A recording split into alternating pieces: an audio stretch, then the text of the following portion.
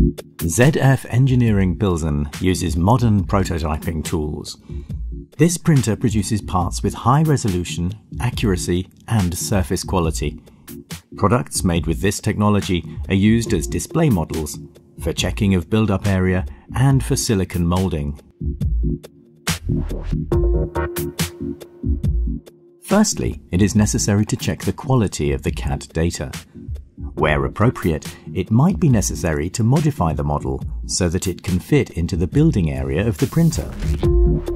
Now the product or products must be placed in the printer in the most appropriate position for optimal printing. At this stage, it is possible to obtain data for the offer. The printing of the product itself follows.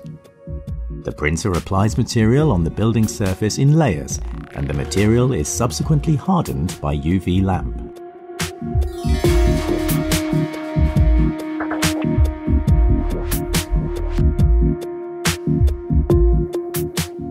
After the printing is finished, the product must be taken out of the printer.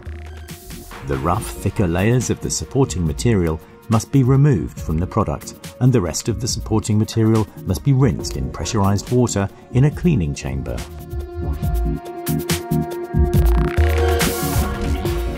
Finally, it is necessary to prepare the device for the next printing process.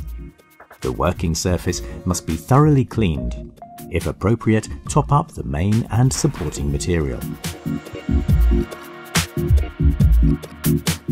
If necessary, it is possible to continue working on the product. For example, smooth out transitions between layers or finish off elements with the required higher accuracy.